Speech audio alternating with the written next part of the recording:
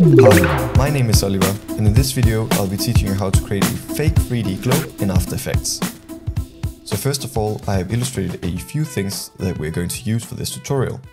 Now the first thing is just this map. It's a simple flat 2D map, and we're essentially going to take this and sort of wrap it around a sphere so it becomes this globe. Now you can go ahead and find some free stock vector of a map.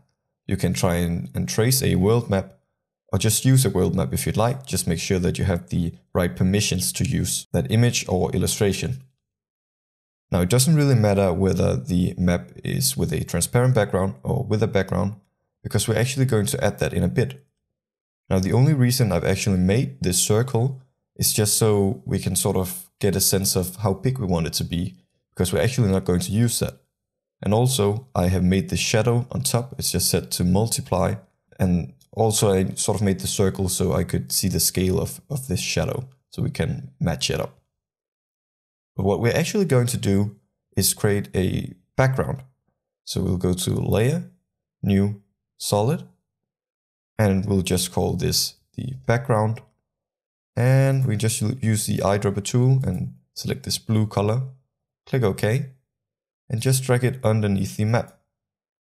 So right now you can see that we don't have that circle anymore, it's only defined by the shadow. But we're actually going to take the map and the background, right click it and pre-compose. So we'll just call this map and we'll go straight into it. So as you can see, we have the map in the center and there's a lot of, if you'd call it, water around it. And we actually want to change that. So we need to get the aspect ratio right, otherwise it will sort of stretch out the map, and we don't really want that. So you can actually do this if you go down here and you select the region of interest, and you can sort of drag a rectangle around the map to make it fit, so sort of like this, and just try to make a snug fit best you can. Sort of like this, and we go to composition, and then we select the crop comp to region of interest. So right now you can see that it's perfectly cropped, and the thing is that if we add too much, you can see water on the side, then it would stretch it out that way, or add too much water on the top, it will sort of squash it together. So we need to make it a snug fit. Now we can go back to the main composition, and right now you can see that it doesn't really fill out the entire thing. That doesn't really matter. What we're going to do is actually go to Effects and Presets, and then we'll search for CC Sphere. Just take this effect and drag it onto the map. And right now you can see that it actually wraps it around a sphere. It's a bit too small, and we don't really want this realistic shading because we work with sort of more of a 2D style. But we can just go to the CC Sphere and go ahead and change some settings. So right now the reason why we have this circle is so we can actually line it up and get this shadow. So if we just zoom in, we can try and drag up the radius so it fits. And we just have to make this approximately that size. You can really zoom in if you want to and just try and get it perfect. Sort of like this, should be fine. Zoom out again. And now we want to remove this shading. Now you might want this shading if that's the look you're going for, but in my case we're going for the 2D look. So we'll go under shading, and what's really creating this is sort of the diffuse and the specular. The specular is this sort of shine reflection here. So if we take that down to 0, you see that's removed. And then we can take the diffuse to 0 as well. And now you can see that actually removes almost all of the lighting, and that's because the ambient light isn't turned up, and we want the ambient to be 100 because that will just maintain the same colors that we picked at first. Set that to 100 and we have the same colors. Now we might want to turn up the quality to full. As you can see, it's a bit sharper, but you might see that it's not that sharp, and the reasoning behind this is that we actually turned up the radius quite a bit, and the map itself, at least the composition, isn't that high res. If we go into the composition settings, you can see that it's not that big of a resolution, because you have to imagine that our main composition is 1920 by 1080. So if we take this map and scale it up, it will start to get blurry. Now you can easily fix this. You just have to make sure that you're locking the aspect ratio, and then you can drag these values out. So you make sure that you have enough quality. Click OK. And we just have to scale the map and the background. Now we have to make sure that we're scaling this from the center. For this, we can actually take the map and parent it to the background, so we're scaling them together. But first of all, we have to make sure that the background is properly centered. So we'll open up this title and action save. And you can see that it has to be in the center like this. And then we can zoom out again, turn the title action save off, and parent the map to the background. And essentially scale it up so we get this snug fit again, right around here. Then we go to the main composition. And as you can see, the quality is already much better, much sharper. So that's what we're looking for. And now before we start animating anything, we might want to get a different scale of the sort of map. So you can see right now it's maybe a bit too big or a bit too small. That's really all up to your preference. But the thing is that if we have cropped this properly, we can actually just take the map, and we have to make sure that this is centered, the anchor point. So we'll go into the title action save again, and of course select the pan behind tool, and drag that into the center so it's scaled properly. And here you can take the map, and if you make it a bit smaller, so you have a bit of water all around, you can see that it scales down. So you might prefer this look, and you can go for that. So now if we want to animate the map, we want to animate some rotation, you don't have to turn on the 3D for the map or anything like that. Controls are all under the CC sphere, and you just have to go under rotation. So you can see we have the X, Y, and Z, and the X is sort of up and down. The Y is to the sides, so horizontal. And the Z is sort of the standard rotation, you could say, if it wasn't 3D. And the ones that I usually tend to animate the most is the X and Y rotation. So mostly the Y rotation and a bit of X. Now you have to make sure that you get this from a proper angle, because when you scale the map down, so you see a bit more, there's also going to be a lot of water here. So this angle isn't that attractive in an animation, in a scene. So you always sort of have to make sure that you get an attractive angle of the earth. You could use this, but again, this seems scuffed. So we don't really want this. Now we can just do some simple animation. Maybe we can make the earth scale up as it's rotating.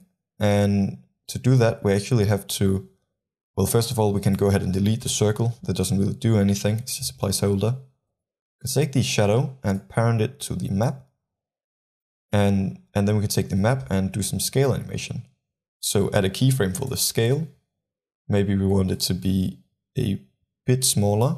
And for a few seconds, just increase in scale. So as you can see, quite simple. But maybe we actually want it to ease a bit. So we can select the keyframes and we can press F9 to ease it. So perhaps we want it to scale up quickly from the start and then ease out like this. So you can see it sort of pops up and then eases slowly. So we can exaggerate that a bit if we'd like.